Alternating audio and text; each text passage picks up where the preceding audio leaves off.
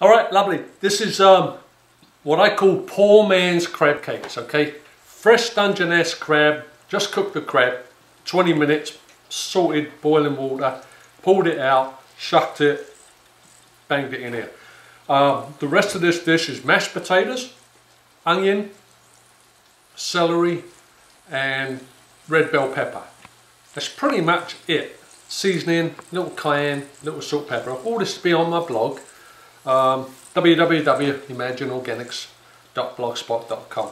So, pan down here, Deb. What I've done here is I've filled the mixture, or I filled the little pastry rings, what I call these little baker's rings or whatever you want to call them.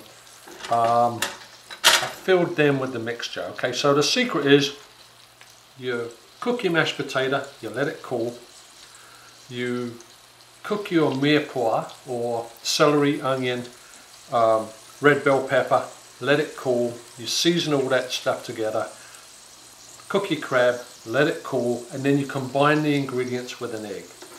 Like I say, this will be on my blog, and when you cook these guys, you're going to cook them slowly. You want them to brown on the bottom, but very slowly because you want them to heat through.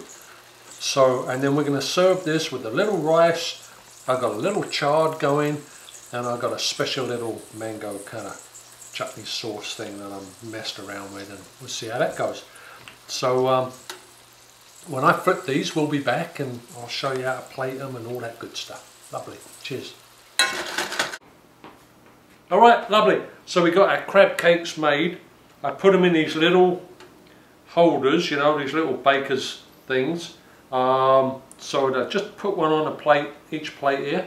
Don't forget, if you got a friend that works in a restaurant, order crab meat from them, because they're going to be able to get you cans or a pound or a half a pound of crab meat. Save you all the trouble of boiling the crab, picking it and all that stuff. So anyway, if you're lucky enough to have that option, do it. So what I've got here is I've got my crab cake. I've got a little mango sauce I've made with a little white wine. Bottom line is, when you see the deals come through with mangoes, fresh mangoes, buy them. Let them ripen and put them in the freezer, because this is when you're going to need them. Okay. Alright, so I'm going to put a little mango sauce on here.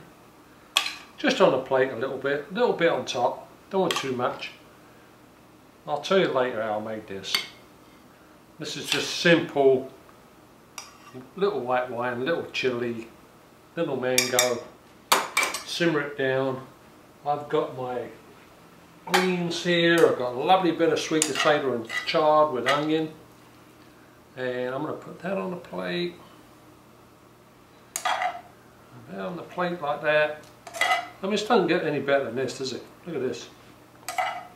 And this is awesome. Awesome. Awesome and wholesome, as they say. Blooming wonderful.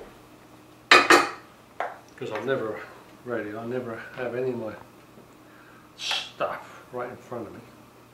That's because I'm working in a little crappy 2-burner stove, little crappy kitchen. But really, look what I put out. Not bad, eh? You can do that too, you know. You can do this.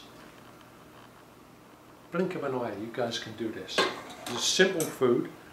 Went to extremes today to put this out, but that's alright.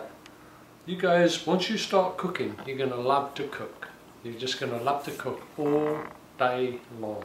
Look at that. Bon appetit. I mean, this is beautiful. Cheers, mate.